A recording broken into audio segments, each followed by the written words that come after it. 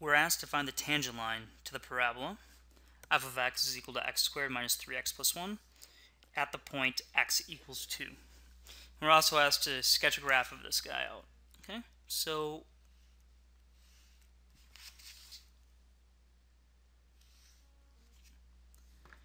this original function, excuse me, it actually might be better to grab, let me do that.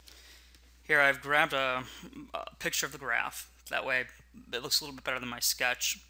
And so what we're asked to do is we're asked to find the tangent line to this particular parabola here at an x value of 2. Okay. So I need to go ahead and find the equation of the line that looks something like this. That's the guy I got to find. Okay, so how do we find that? Well, the first thing we need to do is we need to find the slope of that black line. Now, the problem is that that black line only has one point on it, and my drawing is not going to be perfect. So in order to get the exact slope, we need to do a little bit of algebra, and we're going to use that, that definition for the derivative. So f prime at 2 should be equal to f at 2 plus delta x minus f at 2 all over delta x, with the note on here that we're going to let delta x become really small. Okay, so let's go ahead and do this computation out here. So f prime at 2, the slope of the tangent line at 2, the slope of this black line, is equal to 2 plus delta x plugged into this original equation right here. So it's going to be 2 plus delta x squared minus 3 times 2 plus delta x plus 1. That, folks, this is this piece right here.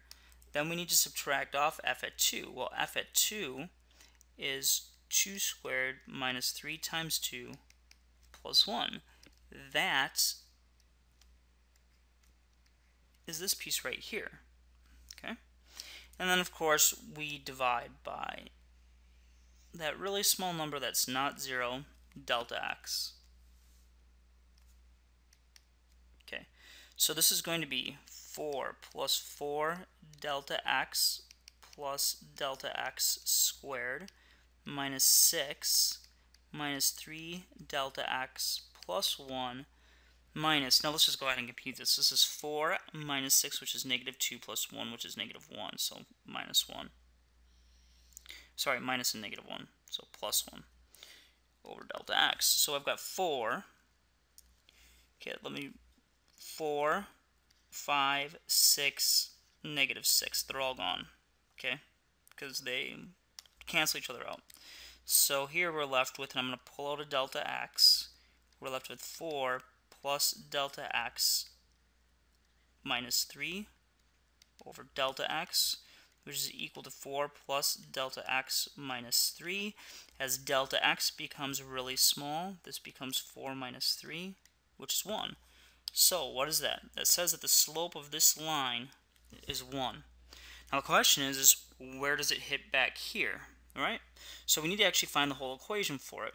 And let's call this guy g. So g of x will be the tangent line. So g of x, let's do this in a different color. So g of x is linear. It has a slope of 1, but we don't know what its intercept is. But we do know that when we plug 2 into the original function,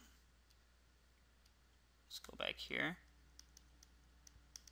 we get 4 minus 6 plus 1, which is negative 1. So this guy must be at 2, negative 1. And sure enough, our graph agrees with that.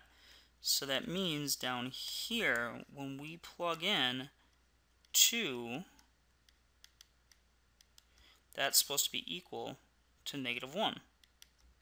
So clearly, b here is negative 3, which means g of x is equal to x minus 3. Which means that if we extended this line back, oops, I'm not drawing it in well here, but it would hit back here at negative 3. This is our answer. That's what we're looking for.